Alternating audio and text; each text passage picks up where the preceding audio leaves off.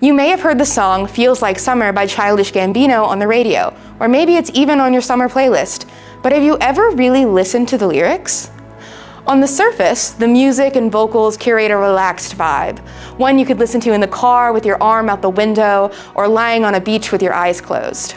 But when we pay attention to the words and use of repetition, we start to uncover the message beneath the atmosphere. Consider your current associations with summer.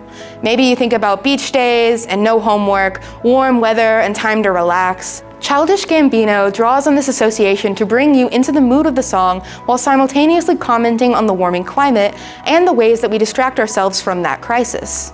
A major portion of this song consists of repeating the line, "It feels like summer," which could be a good thing, until it is repeated over and over again and you begin to wonder, why does it still feel like summer? Then, as you are sitting with that question, the lyrics turn a bit darker, saying, "Every day gets hotter than the one before, running out of water, it's about to go down." And then, "Air that kills the bees that we depend upon, birds were made for singing, waking up to no sound." Here, while maintaining the relaxing sound, we are forced to reckon with the fact that things are not as they should be. After all, if birds were made for singing, then why are we waking up to no sound?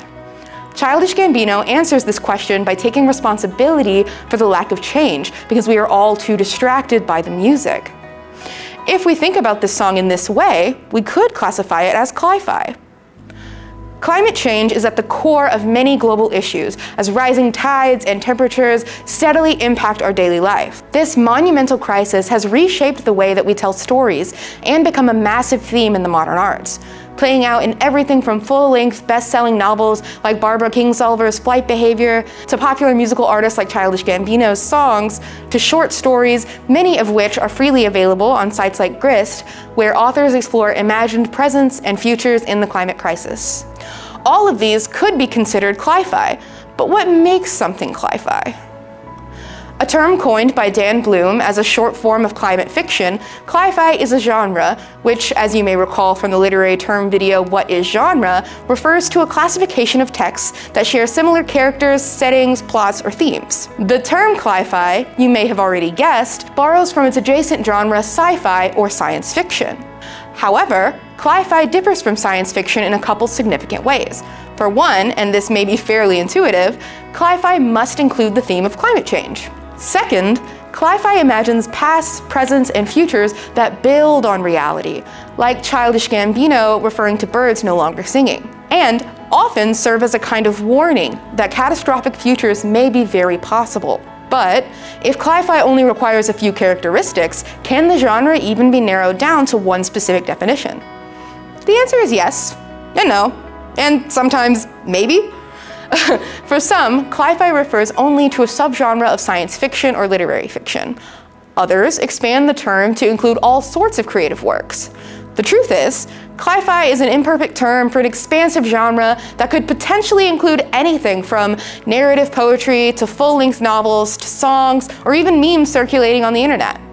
One might even argue that the "This is fine" meme mentioned before in our What is Irony video of the dog surrounded by fire could be considered Cli-Fi because it symbolizes a message similar to "Feels Like Summer," that the world is heating up and burning all around us while we do nothing to try and change it. For our purposes, we take a generative and expansive approach to Cli-Fi, one where it refers to a broad genre that often includes themes of human and non-human survival, environmental damage, and sometimes justice, and humans' relationship with the environment around them. We see dystopian near futures caused by the failure of infrastructural design, utopian imaginings achieved through collective action, and the collective identity of humanity in a world that will never be the same. Narratives often center catastrophic climatic events like mass floods and deadly heat waves, but they can also shed light on what Rob Nixon calls slow violence, or the incremental changes to daily life in various parts of the world caused by a warming climate.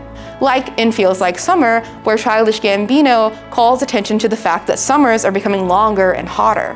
Cli-Fi stories carry in them a unique rhetorical power that utilize the compelling nature of fictional narratives to educate and encourage conversations about climate change by provoking readers to consider the world around them in new, critical ways.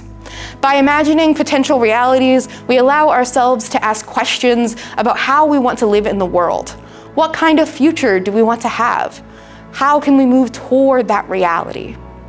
In the following video series, we will explore the ways that formal literary devices are utilized and transformed within Cli-Fi. You can learn more about the monumental impact of setting in climate fiction, how narrative arcs are altered and reimagined, the ways that protagonists are collectivized, and a new way to understand the uncanny through our environment.